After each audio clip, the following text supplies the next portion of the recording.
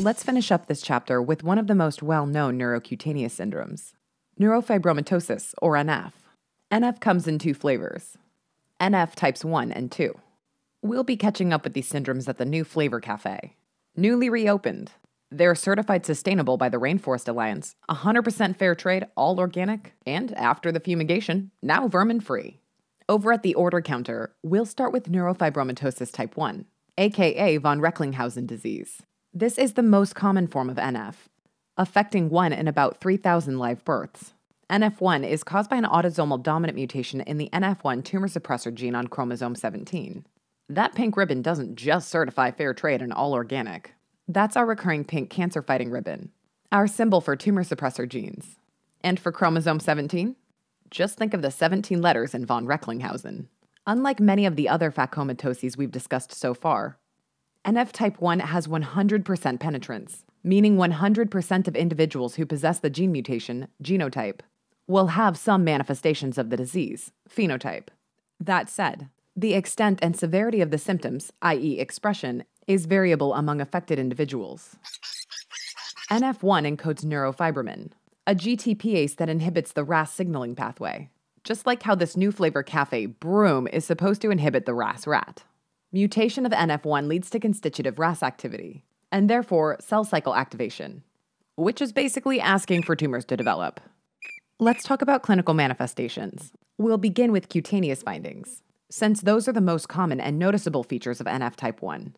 The skin lesions in NF1 are readily identifiable and even have a characteristic order of appearance. First, café au lait spots, flat, hyperpigmented macules, develop in the first year of life and increase in number during early childhood. Freckling then develops and has a predilection for skin folds, especially in the axillary and inguinal regions. While not technically skin, the next lesions to appear are Lisch nodules. These growths are raised, tan-colored hamartomas that form on the iris of the eyes in older children. Luckily, Lisch nodules rarely affect vision. Finally, the pièce de résistance, neurofibromas. These are benign peripheral nerve sheath tumors predominantly composed of Schwann cells, which are embryologically derived from the neural crest. Since Schwann cells form a swirl of myelin around axons, we've symbolized a Schwann cell here with that swirl in the espresso foam. Perineural cells, fibroblasts, and mast cells can also be found inside neurofibromas. The most common and characteristic neurofibromas are the cutaneous variety, which present as soft, fleshy, sessile, or pedunculated growths, mostly on the trunk and neck. Just think of the neurofibroma foam bits collecting on the barista's trunk. On histology, cutaneous neurofibromas are non-encapsulated, composed of all nerve elements, and stain positively with S100, meaning they're derived from neural crest cells.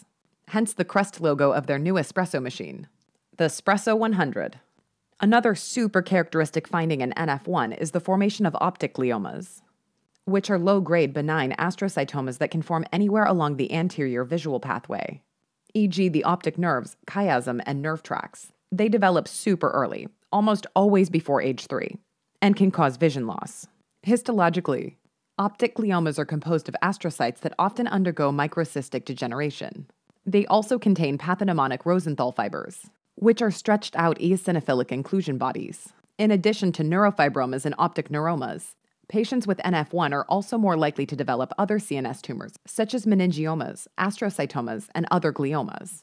Check out the CNS tumor sketch for more. We've symbolized astrocytomas in the CNS specifically by including the astral star logo on those hats. NF1 can be associated with tumors far away from the CNS too, including pheochromocytomas in the adrenal medulla. Check out the adrenal medulla Central Park sketch for more details. And in case you didn't notice, that new rainbow frap is undeniably adrenal-shaped. Just remember frozen colors for pheochromocytoma. Kids with NF1 can have bony abnormalities as well. Long bone dysplasia and pathologic fractures are common, sometimes even in utero. This may lead to formation of a congenital pseudoarthrosis, which is a false joint that forms when two ends of a long bone fracture don't heal correctly. These patients also frequently have short stature, and up to 25% develop scoliosis. Next, over at the pickup counter, neurofibromatosis type 2. NF type 2 is caused by an autosomal dominant mutation of the NF2 gene on chromosome 22, which encodes the tumor suppressor protein Merlin. And there's that pink cancer-fighting ribbon again, our recurring symbol for tumor suppressor genes. The super classic finding in NF2 is the presence of bilateral vestibular schwannomas, aka acoustic neuromas. Vestibular schwannomas are benign tumors of Schwann cells that arise from the vestibular portion of cranial nerve 8. Again, we've got that swirl Schwann cell design pattern bilaterally on the sides of those headphones. While they usually arise from the cerebellopontine angle where cranial nerve 8 exits the CNS, they can technically grow anywhere along any peripheral nerves.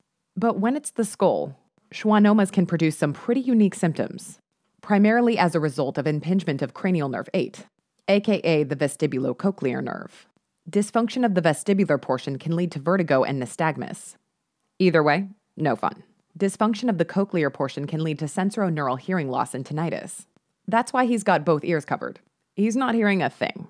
Given their proximity to cranial nerve 8, the trigeminal and facial nerves can be impacted as well. With trigeminal dysfunction, patients can have a loss of facial sensation or masseter weakness, as evidenced by that covered face and loose jaw. Facial nerve dysfunction, on the other hand, causes facial muscle weakness or paralysis and loss of taste to the anterior 2/3 of the tongue, hence the droopy face and senseless tongue. Histologically, vestibular schwannomas are encapsulated tumors of neoplastic Schwann cells, with alternating areas of hypercellularity, Antoni A, and hypocellularity, Antoni B. Antoni A areas show spindle cells with buckled nuclei lined up in a band-like formation. Antoni B areas are less cellular, with myxoid stroma and occasional cystic degeneration. So, over on the poster, we have an encapsulated frap with alternating layers of hyper and hypocellularity. Schwannomas are of neural crest origin and will universally stain for S100. Patients with NF2 may also develop multiple meningiomas, benign growths of dura. In fact, multiple meningiomas seen in children should raise suspicion for NF2, even if it's the only presenting finding. As many as 75% of patients with NF2 will develop cataracts at some point in their life. Furthermore, development of retinal hamartomas, meningiomas, or even retinoblastoma may cause visual impairment.